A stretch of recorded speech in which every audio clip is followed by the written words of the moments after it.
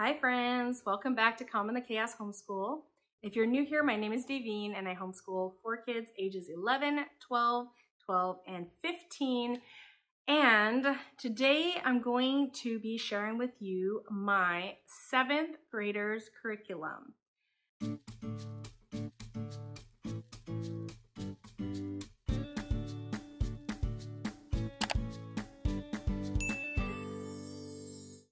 Now, when I started recording this video, I have actually recorded my 7th graders curriculum at this point.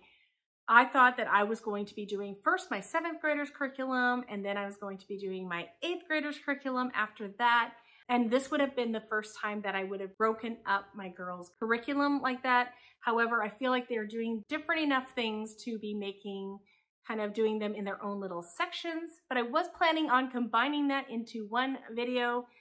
And after I recorded my 7th graders video, I realized that it is too long to add my 8th graders to that. So I do encourage you to watch both my 7th graders video and my 8th graders video, because my 7th grader is doing a lot of things at an 8th or 9th grade level, and my 8th grader, she struggles a little more academically, so we do have to adjust what we do with her. So I'm going to be putting up my 7th graders video today, and then in a few days I will be putting up my 8th graders video. This is not how I intended to set things up, but it was just getting too long. So I hope you enjoyed today's video and come back for my 8th graders video in a few days. So let's get started on my 7th graders math, language arts, electives, sort of the independent work that she does, and her term 2 curriculum updates. So first of all, every week I print out a sheet like this for my 7th grader, and hers has 2 sides because this is mostly the regular work that she's doing, and then on the other side it is her Mandarin. So I'll go through that when we get to that, and I'm just going to use this as a guide to make sure I don't miss anything. But I will hand her something like this, and she will use this to plan out her things on her planner. So she takes the reins on that. She decides when she wants to do what. She is pretty self-motivated. She does usually finish her work by Thursday, and it's not because she has a lack of work. You will see my pile of work here for her and the subjects that she does do quite a lot, but I have had to stop giving her stuff just because she finishes stuff early. So we're gonna get into this. So the first thing I'm gonna talk about is math. So for math this year, she has been using Thinkwell Math, and that is an online program, though I did get the worksheets sent to me, and I have the worksheets, and then I have the lessons, basically a page on each lesson that they do, and then I have answer keys and all that kind of stuff. If you order Thinkwell Math, you can just get the plain online program where you will be able to print off all of these worksheets. So this is part B. So there's 2 that are about this thick. I split it into 2 because it couldn't fit all in one. And then I have the answer key as well. You would get this as a PDF online. There's a teacher who teaches short little lessons to explain the concept. She really does enjoy the video lessons. They are short and to the point. And then each day's work is not too overwhelming in general. I'm just going to open up to a random page. So here is an example of a day's work. So she would have to do that. So it looks like 2 examples about a scatter plot. Let's see, collecting and describing data. And that's it for that day. Obviously, different days have different amounts of work. Here's one here, polygons. And so that is 1 page like that. And yeah, so that would be 1 day as well. However, when it comes to reviews, there are often like 4 pages like this, and that becomes quite overwhelming when she's doing the review pages. So it does have a pacing guide. However, we have found that when it comes to review days, it can be quite a lot of work. So I would say that's one of her least favorite parts, is when there's a review day before a test. And then another thing that we've had issues with here on and off is there's a few concepts that she did not understand, and I didn't go and watch the video. I don't feel like I have time to go watch the video, so I'll often look at the answer key, and then I can usually teach from the answer key, so I can go through the steps and we can figure it out that way. But there are a few types of problems that we just didn't get. I didn't understand it, and I didn't feel like she needed to know in pre-algebra. So this is pre-algebra or Math 8 with Thinkwell Math. And so I think that I've had to help her with math a little more than I would like to. I like math to be a pretty hands-off as far as teaching goes. I don't mind helping kids when they have mistakes, but I am looking for programs that mark their work, which this one doesn't. They don't mark the worksheets, but I've basically been giving her the answer key. So she'll do her worksheets and then she will check over her answers. And she's the kind of student that she knows she has to understand it before she gets to the test. So she's not going to copy the answer keys. She is going to do it the way it's supposed to. And then they do have online questions as well throughout. So that's how math has been going for us. I would say we do like it. She likes the video lessons. She doesn't mind most of the work. We have run into a few issues where I can't help her, or I feel like it might be a little more advanced than she needs to know in pre-algebra at this time.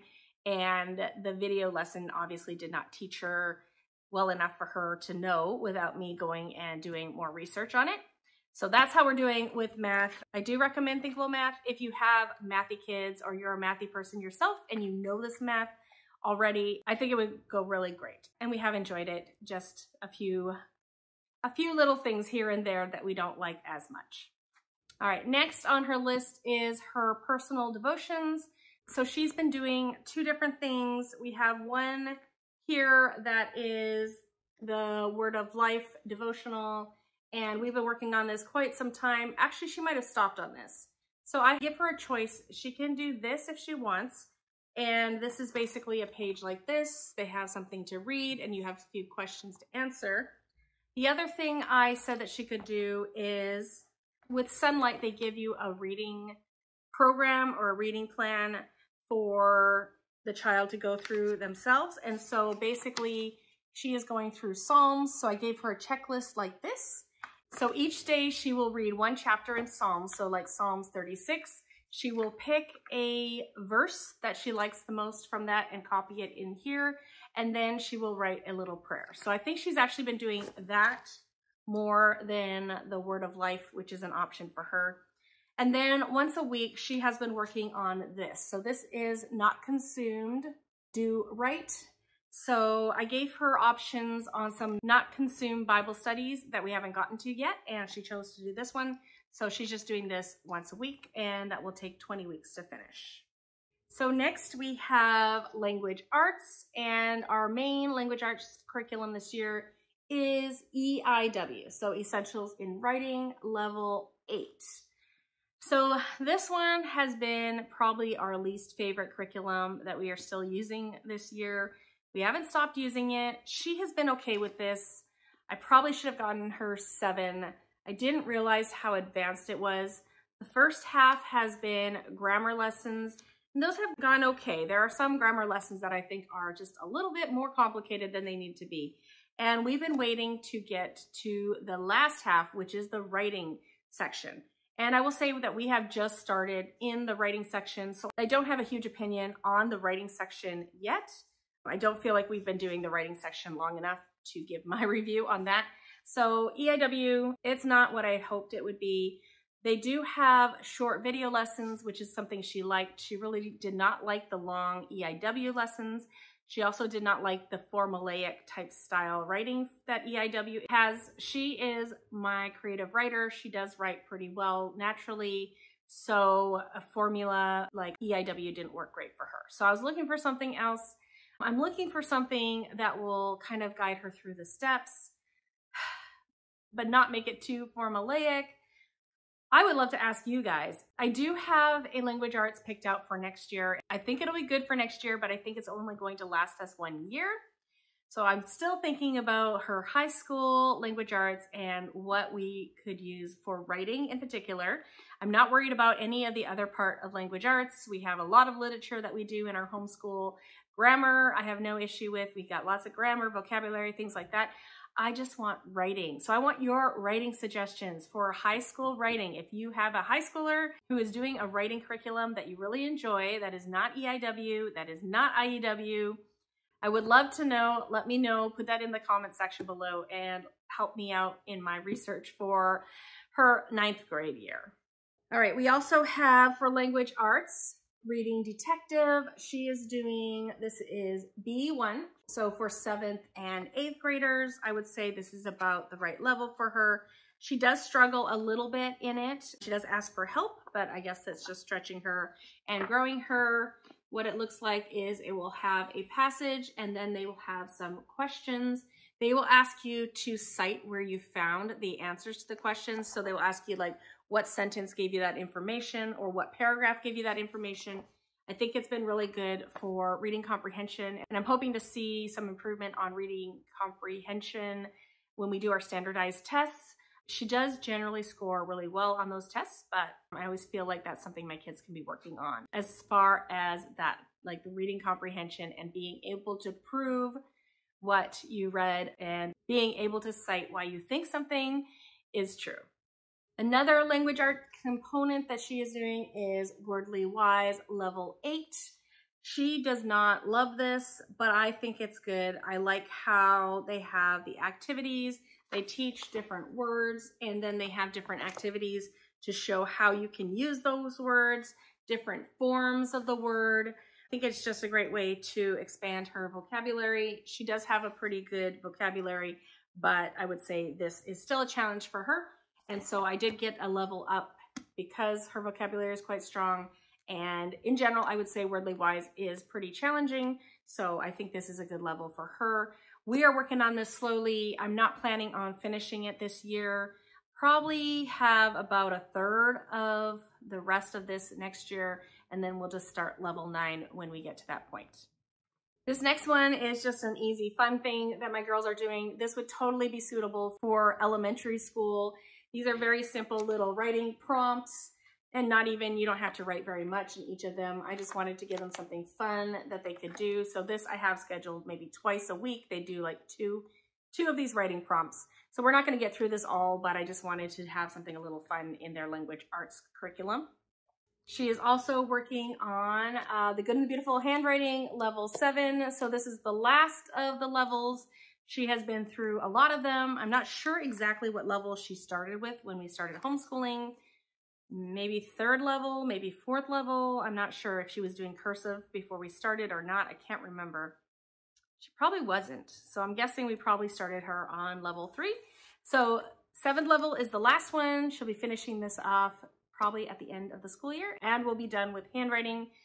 I don't think that continuing to finish all the handwriting is super, super important, but my kids do like the Good and the Beautiful handwriting, and it is just something kind of fun to add into their language arts. So it's been working well for our family, and she's going to be completing the last level. Another thing that we have not been super successful with this year is this. This is Not Consume's reading journal for grades 6 to 8. These are guided reading book studies. So they have fiction and nonfiction ones. And so they take you through the process. They have pre-reading activity. They have day 2, talking about the setting. Day 3, narration.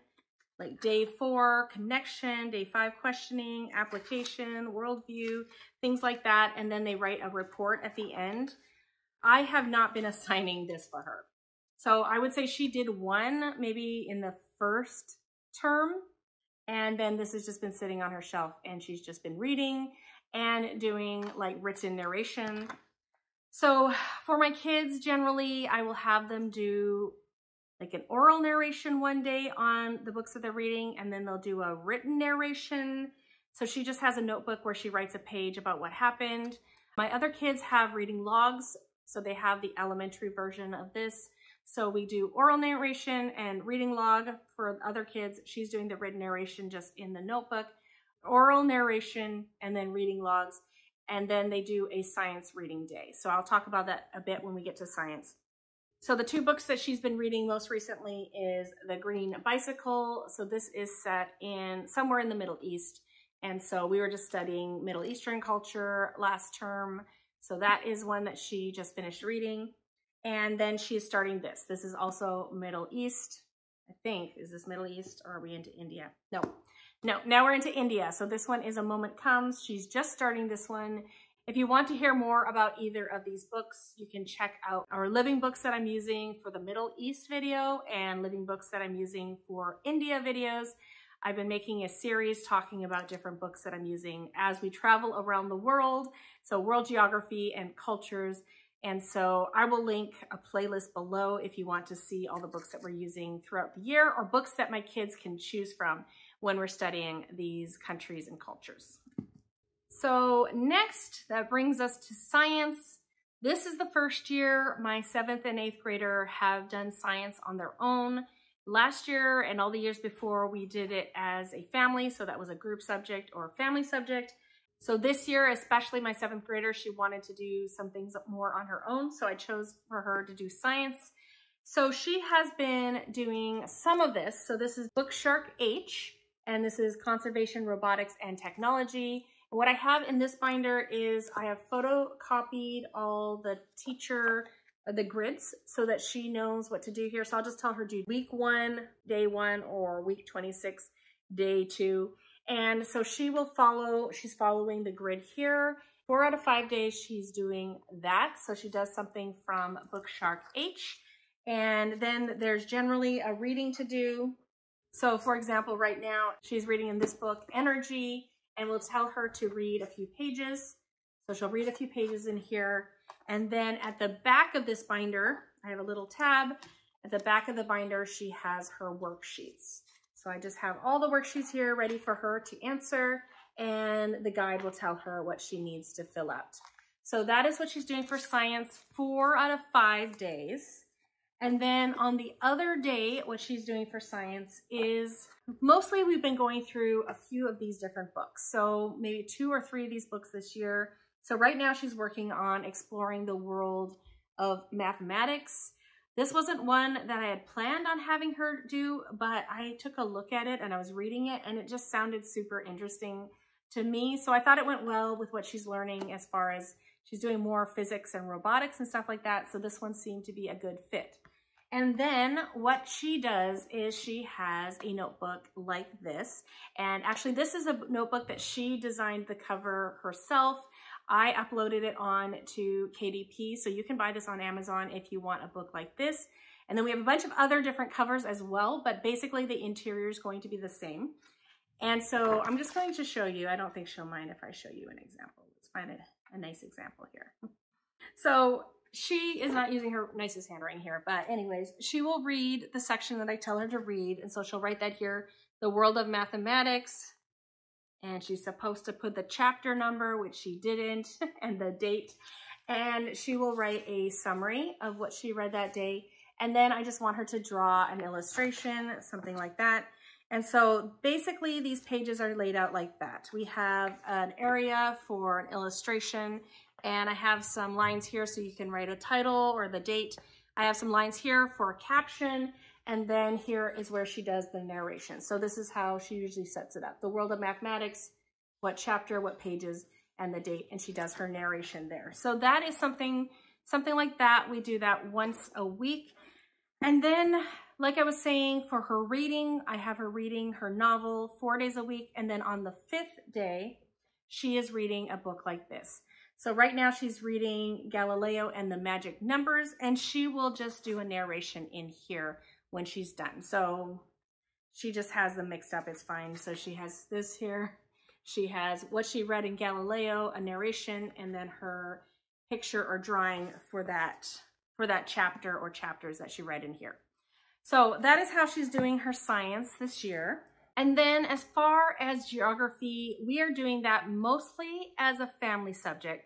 However, my 7th and 8th grader, they are doing a little bit on the side because I am counting this towards a high school credit. So I wanted them to be doing some more to make sure it's a high school level.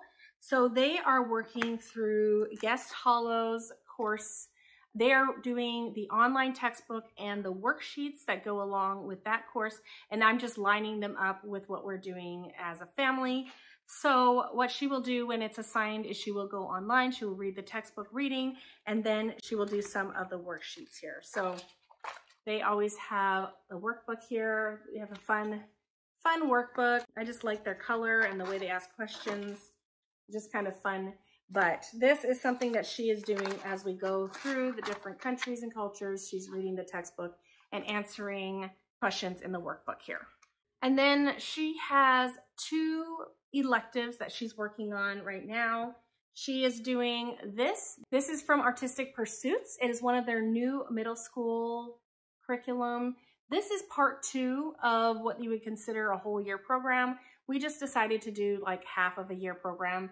So she is painting with acrylics this year, so Intermediate Art Core 4. And so this is something new that she has been using this year.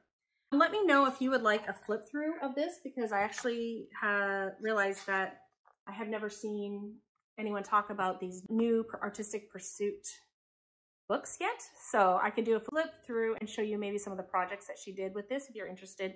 So let me know if you're interested in that. We have really enjoyed Artistic Pursuits as far as an art curriculum. We keep going back every year to see what they have, and yeah, so you're probably going to be seeing some Artistic Pursuits in my curriculum picks videos that are coming up soon. Okay, and the last elective that she is working on, and we are doing this slowly because I feel like a subject like this, doing it slower, taking your time, is just a better strategy than trying to cram everything in all at once. So in our homeschool, I have been working with my kids on Mandarin Chinese for 3 years now. And this particular daughter is adopted from Taiwan. She actually was born in the city that I grew up in. And so she chose as her second language for high school, Mandarin Chinese, which obviously is a great choice for her, especially if she ever wants to go back and spend some time in Taiwan. And so it's hard to find a curriculum to lead you through that, because it's just not one of those languages that you see a lot of. So I got a whole bunch of books to look at, and I flipped through them all, and I ended up with choosing a few books here that I am working with her on. So we have this one, Learning Conversational Chinese, Mandarin Chinese for Beginners. And so this is her conversation book. So we have this book. And so I will just schedule a few pages here, and then we'll do a little bit of conversations and stuff for her tests. And I've just been kind of creating my own curriculum using this, along with this here. So Basic Written Chinese. And so this has been something I've been learning sort of alongside her. I do read and write some Chinese, very minimal amount of Chinese, I will say. So I'm learning along with her. I do like how this is set up. So they'll teach you a few different characters. They'll tell you what they are. They'll tell you how to say them. And then you will practice reading them. So I have been so far having her make flashcards for the new words. And then we will go through and we will try to read as much of this as we can. And so that's been challenging for me as well as for her. But so far I can follow along pretty well. And I think when she has, like, flashcards was a new thing. As she makes the flashcards, we'll be able to just have the card in front of us, the ones that we have the most struggle with. And so when we hit those words, we'll be able to look at the flashcard really quick and figure out what it is. And I think that will help us progress a bit more. But like I said, we are doing this slowly. Basically, I will assign a short section of Chinese for her one day, and then I'll have her do Duolingo for 20 minutes the next day, and then a short section of Chinese the next day. And so basically I plan on doing like a half credit of Chinese each year. Even though she's working on it every day, I'm just going to do a half credit of Mandarin Chinese at this point. So I think that this book should be a 2-year program, I think, with all the different topics that are in there. And then if she can get like even halfway through written Chinese like this, that would be impressive. She would be able to read quite a bit. So I think that'll be good for a 2-year program. So we'll just see how things go. I also have this Basic Written Chinese Practice Essentials. So this is just a copy work book. So you practice the Chinese characters. So that is what she is doing for Mandarin Chinese, and that covers my 7th graders' independent work and her curriculum. As you can see, it is quite a lot, and so we are gearing up for the next year. It is going to be her 8th grade year. However, at this point, we're going to be halfway through her high school geography credit. So we're going to finish that up so that she'll get her first geography credit next year, or first high school geography credit next year. as well as the science. I'm going to count that as a high school science credit for her. And so she'll have that at the end of this year. And then Mandarin Chinese, like I said, we're just doing it slowly. So maybe a half, well, I'll give her a half credit in Mandarin Chinese, or we'll just wait till I feel like we've done 1 year's worth, and then I'll give her a credit of Mandarin Chinese maybe in the next school year. Okay, so that is everything that I have to show you for my 7th graders curriculum. And I'm sure you can tell why I had to cut this up into 2 videos and not start on my 8th graders curriculum. It went quite long. I didn't expect it to go so long. So come back in a few days to see my 8th graders curriculum. And until then, I hope you guys have a good day homeschooling, and I will see you all later. Bye, everyone.